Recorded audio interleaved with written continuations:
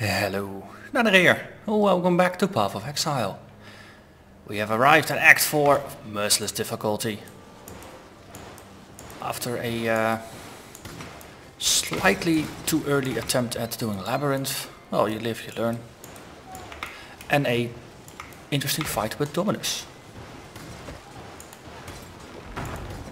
So Act 4 is where I expect things to start to get interesting, slash difficult, slash challenging.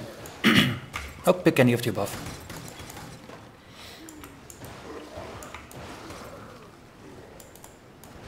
But we'll see when it happens. Let's see. Ooh, fractured. We get some blues up there. That's not actually what we want. At least we don't want to get hugged by those vultures.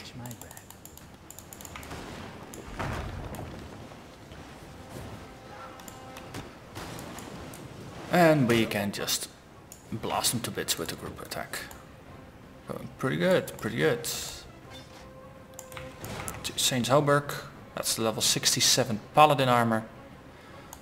So we're getting the good stuff. Vaal rapier, that's also a level 66 item. Might actually get to the point where I only want to start showing good versions of those. Tarnish coat, let's see, that's level 62. It's a better base item than the sleek coat I'm currently wearing, but there is still an upgrade above it. So I have been contemplating when to do the actual item upgrades for this character. And on the one hand, I'm looking forward to actually pimping this character and just see how far I can push it. I mean, I currently got 10 chaos in my currency tab. Just from what I found while leveling, and I've managed to apply the chaos recipe once now to get 2 chaos orbs. But I'm curious to see what I can get for my orbs, and just how far you can push a character on basically while shopping still on a budget. I mean, 10 chaos at this point is pretty doable. It's I don't think it counts as a lot of money. Especially because I don't trade, I only buy stuff, I don't sell stuff, so I don't make money from trading, I only spend money while trading. But it does mean that you know, if I find a very nice base ring, for example, or a belt, then if it's rare, I'll ID it with the idea of using it, but I won't chaos spam it to see if I accidentally get a better one. I did that in the past. While I played just solo self-found, I used all my chaos orbs to reroll my rings. And then sometimes belts, and then usually I didn't have any chaos remaining for my other gear. So that's basically a good indication of why chaos spamming. It might not always be the best idea. Freezes me, so activate our movement potion, so we are freeze immune. It's so nice having it. But now that I'm, reserving my chaos for trade, that means I'll actually have some rather than using it.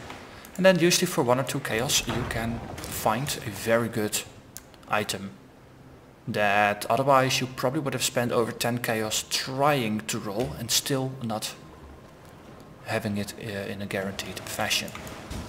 So trade is just a way to use your currency more efficiently. That said, I currently have a life pool that's close to 6,000 hit points. I have a DPS, single target DPS of 5,500, and it pushes to 7.5 pretty rapidly once I'm fully charged up. So here. Just need a moment to catch my breath. Here, have a taste of my skeletons. So I'm actually wondering how far I can push this character without really pushing the trade, without pimping the gear. Because that's also an option, seeing if we can postpone gear upgrades as far as possible and just see where we can get. Most of this gear I've been carrying around since Cruel difficulty. So it's by no means very powerful. That said, my effective HP pool is pretty good. I'm noticing that my evasion rating at 40% is a bit on the low end. That's one thing that hasn't scaled very well. But it's also because I'm not strongly scaling it in the skill tree. I'm really strongly focused on energy shield, which is why it has reached pretty ludicrous numbers. But evasion I haven't scaled just yet. Oh, hello there, yellow. And you are gone with all your buddies. I'm not quite sorry to see you go. So one thing I'm actually contemplating trying is to just stick with the gear that I got. If I find some rares that are upgrades, I'll use those. But I'm not going to trade for anything just yet. Just going to save my currency. And see if we can defeat the bosses in Act 4. So it's going to be King Kaum, that's going to be Deresso, that's going to be Malachi. We already tried the labyrinth while under-leveled. That was tricky. More or less I died. It wasn't an insta-kill, I did review the footage. I lost about half my energy shield. I think I had 1500 energy shield remaining, plus 2000 life. So it was over 3500 points of damage still that I took in a single charge. I don't have any physical damage mitigation, so that might be something that's going to be worthwhile to investigate. No, just put everything in the sorting bin.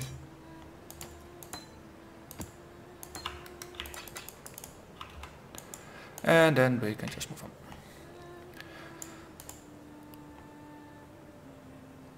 So, physical damage is tricky. I could start running with Arctic armor again.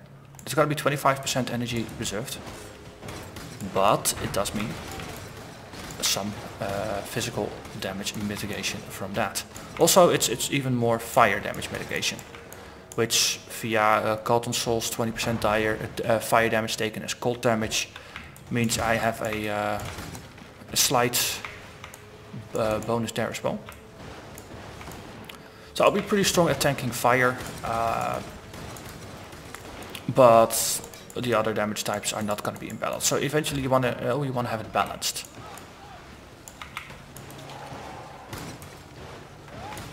Yeah, 67 area still.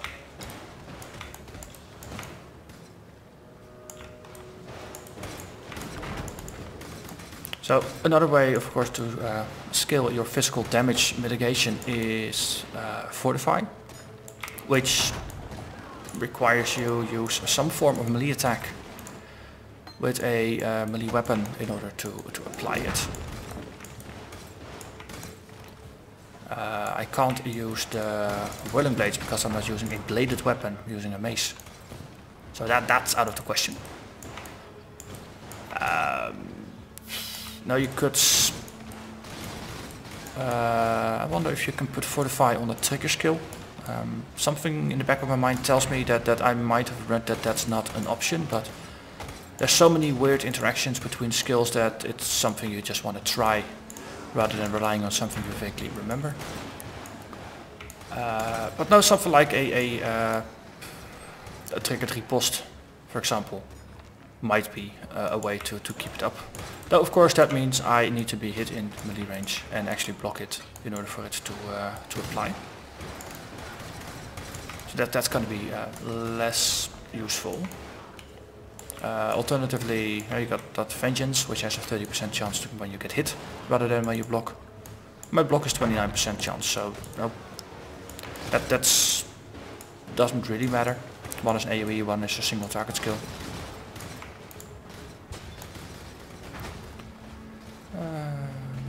Let's see.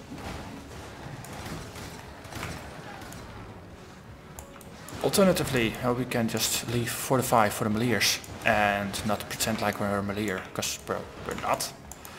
It's hexproof, that's why my curse doesn't stick. But then we have endurance charges, which are something that as a shadow it's now the charge type that I have the least affinity with. It's most difficult to generate. I don't have anything in the passive tree that supports endurance charges, so that's just going to be tricky.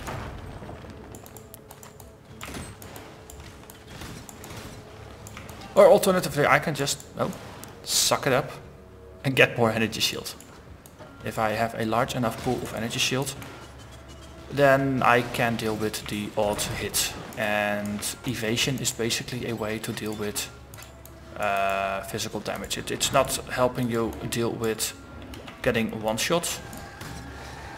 Also hex wand, please put it off. It doesn't help you deal with getting one shot. It just provides you a small chance of not getting one shot. And the more evasion you have, the bigger the chance of not getting one shot. But given enough attempts at one-shotting you, eventually you will get one shot. That's where armor-based builds have a bit of an advantage, because they just diminish the size of those hits, therefore allowing them to tank more of them. But the thing is, usually armor builds don't have evasion, and therefore they are forced to tank all of them. Unless they block or stuff like that. So, there is balance between things. Just have to pay attention to it. Also, there's a very comfy amount of rares here. I've forgotten just how many rares there, how good the spawns are in Merciless Act 4.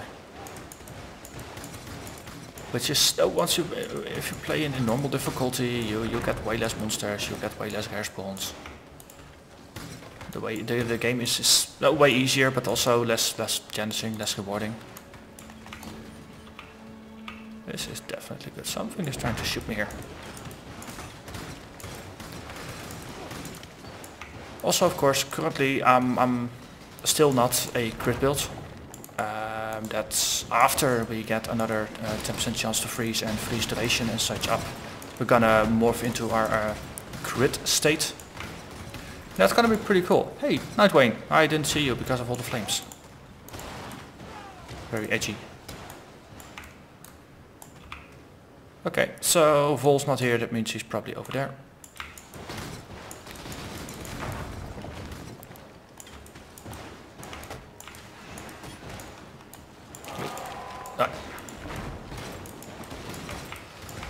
So yeah, just some random musings. I think Arctic Armor is at least one way we can get some physical damage mitigation on us. It's one of the few ways we can guarantee it for ourselves. So hope that's a thing.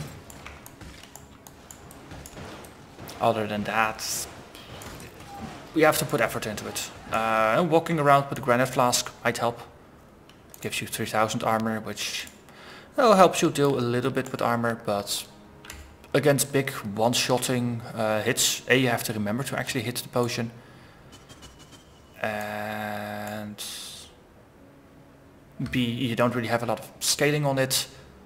And 3000 armor against a 3500 points damage or 4000 points damage hit does not really impact it all that much. It might be like a 10% damage mitigation, if that.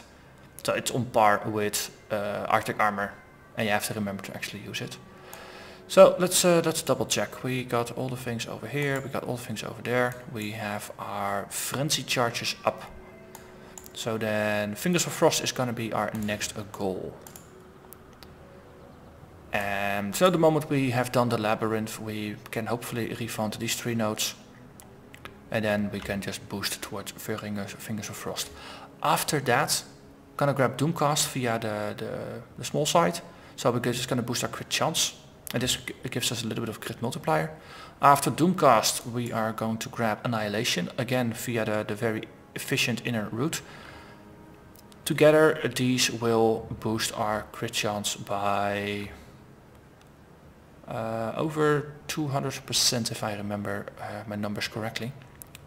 So that means that our right mouse button, Fingers of Frost, currently it has a crit chance of 13.5% from a base 6.7%, if I remember correctly. So that's gonna be quadrupled, so 6.7. It's gonna be somewhere in the 25% range. Basically we're just gonna double what we have. Which is pretty nice, since it does stack with all the other chance to freeze. Just need a moment to catch my breath. So part of the time things will get frozen just because they got frozen, and part of the time things will get critted just because they will get frozen because they got critted. Also here I have some skeletons because, well, I am so nice that way. I want to share my army. No, he's an army commander. I'm an army commander. Well, I think I have to eat my words there. I'm no longer an army commander. I only have 5 skeletons remaining.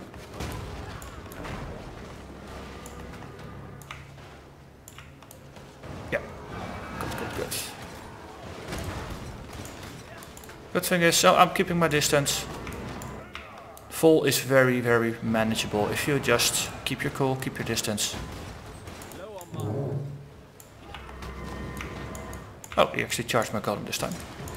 Or something, I don't know. Why is he charging off to where my golem doesn't seem to be? Well, I'm not gonna complain too much about that. I'm going to have to get a bigger cap. Okay, this is 3x2. We have the space theoretically, but not in practice. Okay, you, Midnight Blade, you are not a banner. So you will go. And that is that. So I'll just put everything again in the stash. No, there's hardly any interesting items that drop. So no point in showcasing everything. Let's see, let's drop a couple of these, and then we unseal the mountain. And all the rewards are just items I don't really care about. So we might as well just jump in. This is probably going to be a bit longer episode than usual, since I don't think we can do the mines in 10 minutes. Felt a bit weird to leave this as a very short episode. Someone's doing chaos damage to me. Stop doing that, you chaos sentinel, you. Oh yeah, one of the things I have been thinking about, I actually did some playing around in the skill tree builder, is turning this into a CI build, a chaos inoculation build. So with CI you reduce your life to 1 and you become chaos immune. So that means there will never ever be damage penetrating your energy shield. Downside is that your energy shield is all you have. So in my case, if I manage to increase my energy shield by 2000 points, then giving up my my life for that would be a sideways trade-off, so to say. There's no advantage, no disadvantage, because my effective life pool stays roughly the same size.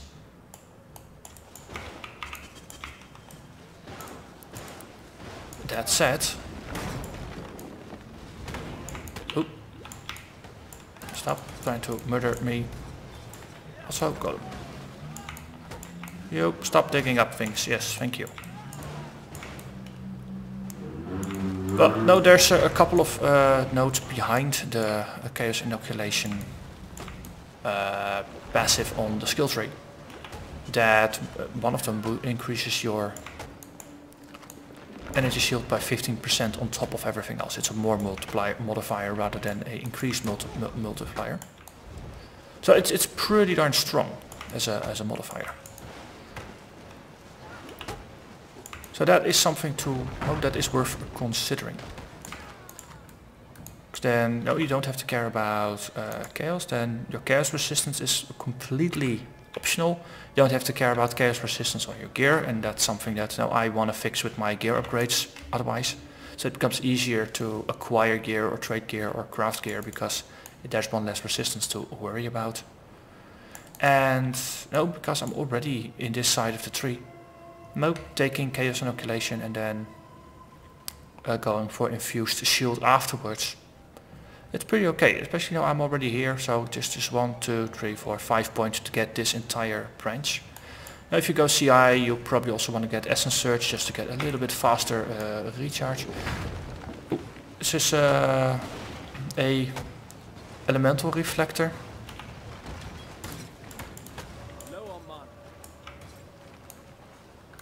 But I dealt with him. But CI seems to be a viable option. If I look at my current energy shield and realize that most of it is just mediocre items found in the middle of Cruel, and one of the items, my hat, my hat and my body armor are from later in Cruel. It's very easy to see how with proper gear upgrades we can push 7,000 or 8,000 energy shields. Then giving up your life doesn't seem so bad. Also a good thing is if you don't have life, there is no more need for life flasks. Also, because you're immune for chaos, that means poison doesn't do anything on you, because poison is chaos damage over time. So that's one less thing that you have to fix with flasks. Meaning you can dedicate your flasks to other things. Basically you can run around with utility flasks. I mean, I already switched to my mana flask to a hybrid flask just to see if it's how that works out. With the idea that I can just regenerate some life while regenerating my mana, and therefore keep the curse immunity up a bit longer as needed. The downside is that hybrid flasks have less charges. That's something that I'm starting to feel. I only have 2 sips rather than 3 sips, and that is not enough. No, but if you're CI, then you can just go pure mana flasks, or better, if you just have a mana stable build, then you don't need mana flasks at all. And then you can go pure utility flasks. And then you can get like a ruby flask and a sapphire flask and those things. You can carry around more silver flasks, granite flasks, basalt flasks. Oh, basalt flask is also a new one, right? That just has a flat out 10% physical damage mitigation. So granite plus basalt means 3000 armor and 10% physical damage mitigated on top of that. If you combine that with Arctic armor, you get another 10-12% physical damage mitigation. So there are definitely options. So that way you can obtain about 30%, maybe 40% physical damage mitigation, which might be the difference between dying and living. And if you have a larger energy shield pool, then you might be able to take 2 hits that would otherwise be lethal, just because of the mitigation factor. Having higher evasion will also help, of course. If you're not getting hit, then you don't have to tank the damage. I'm seeing if I can push my evasion maybe to like 60% rather than 40%. That seems like it will probably make quite a big difference. Because now I'm getting hit 60% of the time, then I would get hit 40% of the time. So that's a 1/3 decrease in times that you get hit, therefore in damage that you have to take. Of course I could also switch back to Enfeeble, or maybe figure out some way to go dual curse. I mentioned before, there's items, there's the Daedalus Damning, a ring, there's Health Cream, I believe, boots, they're pure armor boots. Something else that I overlooked is there's Whispers of Doom. I'm close to it. No, I'm already here for the Unnatural Calm. So that's 1, 2, 3, 4 points, and you get some increased curse speed stuff on top. But Whispers of Doom might be an option as well. No, sacrifice maybe some other nodes in order to get it. And then you can run Enfeeble, for example. And no, Enfeeble, enemies deal 28% less damage. No, there's no need to do physical damage mitigation if you just make the opponent deal less damage. Then you don't have to take less damage because they already deal less. And that just entirely factors into the other, into the rest of the calculations. with armor and other forms of mitigation. It all stacks in interesting ways. Hello there, Hammerstone. So I just wanna not get hit by those hammers too much.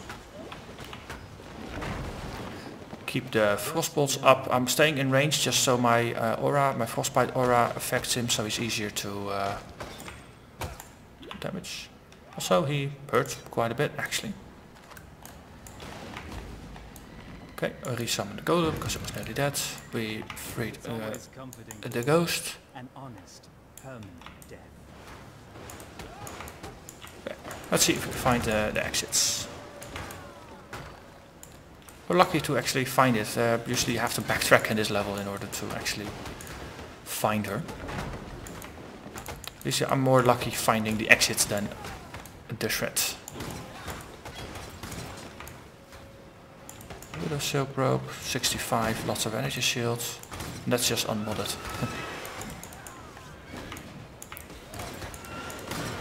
So yeah, no, there's always interesting trade-offs to make, and that's one of the things that does keep me interested in the game. There is never a right answer. There's never one item to equip or one build to play or one option. There's always so many options, and there's never a best choice. There's always trade-offs. It's like, yeah, what do you value more? How do you want to tackle the problem? Well, there's 5 ways to tackle the problem. Which one do you prefer? Or what trade-offs do you want to make? What do you want to sacrifice in order to gain something?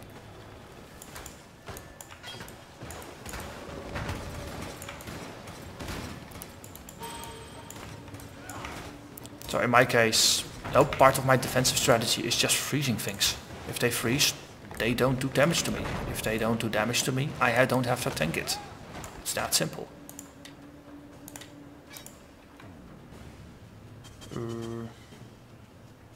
Endgame stuff, I suppose. Oh wait, it's highlighted because it is prophecy. Prophecies are a new type of item, so yeah. Let's see. Got a pack of magical monsters, sure. That's a lot of them, nice. Still exploding a couple of vortices in there as well. Oh, they're dealing damage to me. Yeah, I'm on fire with magical fire. And they didn't really have the decency to drop any good loot. Bugger. Crystal veins, very excellent.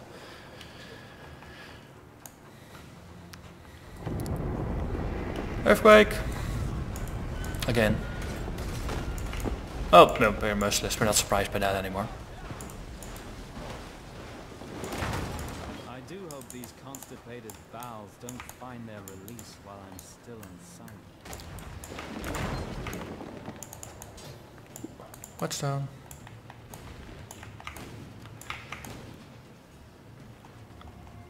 So yeah, well, after this episode, next episode, we're gonna do a run of King Calm and Deresso.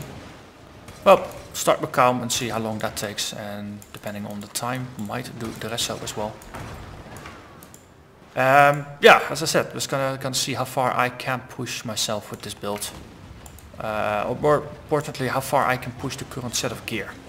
Because at this point, my gear is so far behind that it is the limiting factor, but it's also what makes it interesting.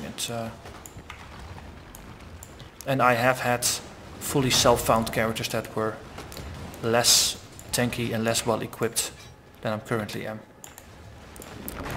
My Essence Drain Contagion Shadow had less life and energy shield combined. I think I had him at about 3800 combined at this point, rather than 6000. So I am 50% more tanky. And I of course now have the freezing factor, which that one didn't have.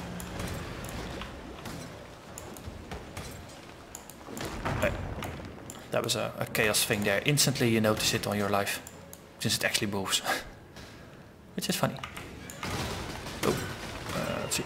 So some vortices just to set up a little bit of a defensive area.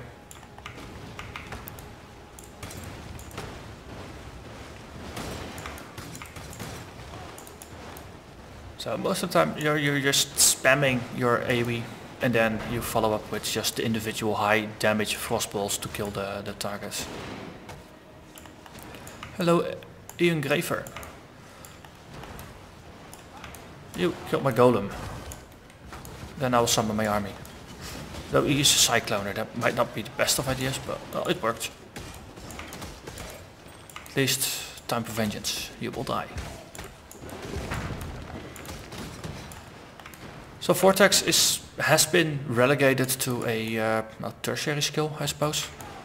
It's it slows things down. It guarantees the chilled state. So it's more of a control skill. It's almost like a bit of an aura with some damage over time component. It's a personal self-defense skill. Just for swatting things off of yourself. So the build definitely has morphed into more of a Frostbolt with Vortex build. But you could change things around as well and use Frostbolt as only a vehicle to deliver vortices and really focus on vortices and scaling their damage over time and things like that. So there are more ways to play even just this skill combination, which again makes things interesting. So.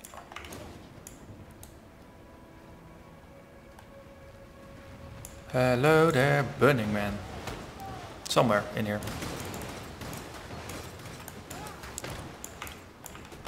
Yes, you. Let's see, let's enfeeble you so you do less damage to my golem. And then we'll just burn you off of the face of the planet or something. We get a Quicksilver Flask. Yay! Murder Mitts, Terror Claw. Well, wake me up when I've got a 4-socket Murder Mitts.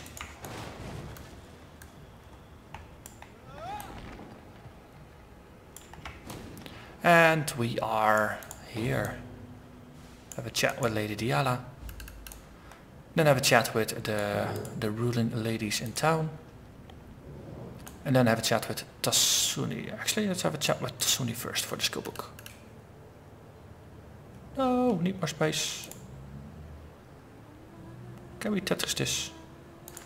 Yeah, we can Tetris this. Inventory Tetris.